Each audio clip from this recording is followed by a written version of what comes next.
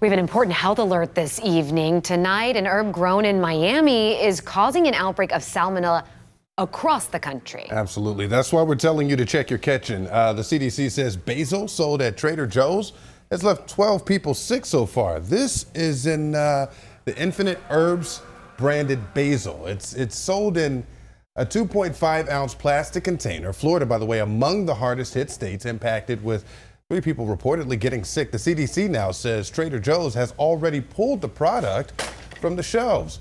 They are urging folks who have bought this basil to throw it away or return it to the store for that full refund.